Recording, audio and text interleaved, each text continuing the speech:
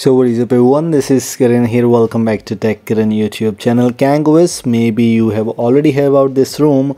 It's based on Android version 11. It's available for a lot of devices.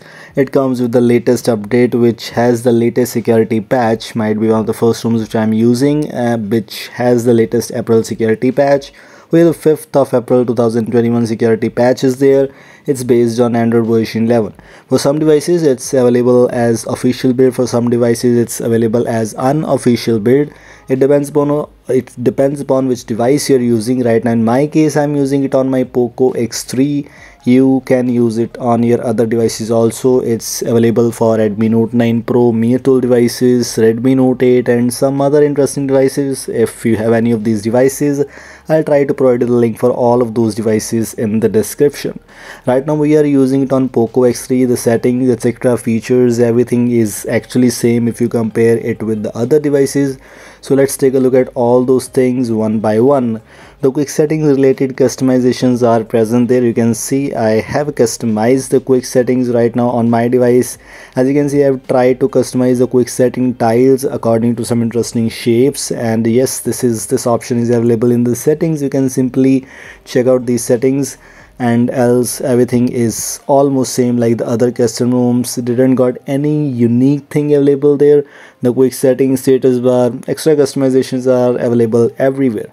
Talking about the extra tiles options which you get here, for example AOD, we have the CPU info, we have the gaming mode. These are the extra tiles which you get here, and if you want to add them, you simply need to hold and drag, or you can simply click that and you will be able to add tile on your quick settings. It's kind of really easy. We have very interesting tiles options available. Location, hotspot, etc., you can simply enable them, heads up, and also it also includes the third-party apps tiles, MTP server and etc. And let me show you one more thing. It also comes with that FPS info tile, so you can simply enable that and check it out if that FPS info is working fine. Yes, it's showing there and it should work definitely fine. I'm using 90 Hz and yes, it is almost at 90 FPS. Yes, it's just working quite good.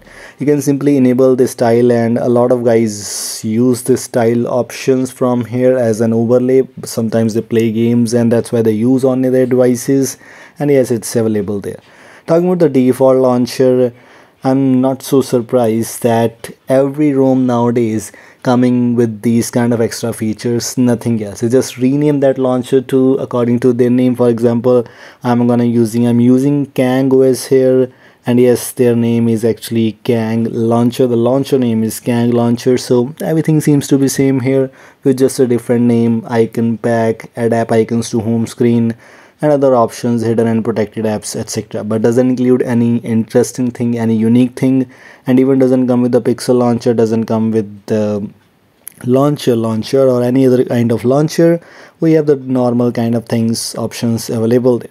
Talking about the default camera, it depends upon which device you're using, but the GCam etc. seems to be working quite good. I'm using GCam 8.1 here on my device, and I have a dedicated video already available on this GCam.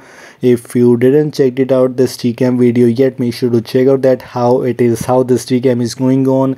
What is this GCam, what are the features you get in this GCam, so you'll get an idea that if you want to use this GCam on your device. This is Nikita's GCam version 1.0, which is based on Google camera version 8.1, which is actually quite good and stable, and almost every feature seems to be working on my device, actually on my Redmi Note 9 Pro, Redmi Note 8 and also Poco X3.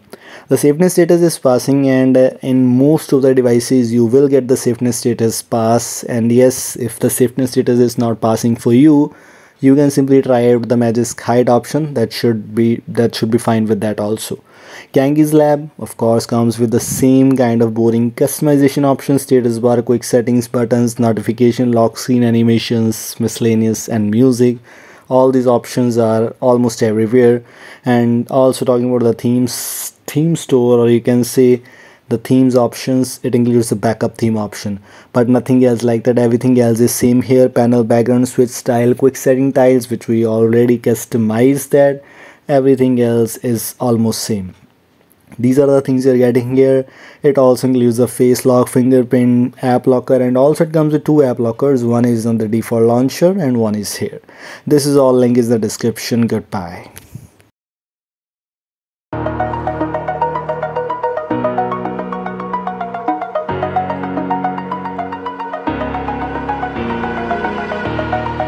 over the edge. Feel like I'm floating through the air.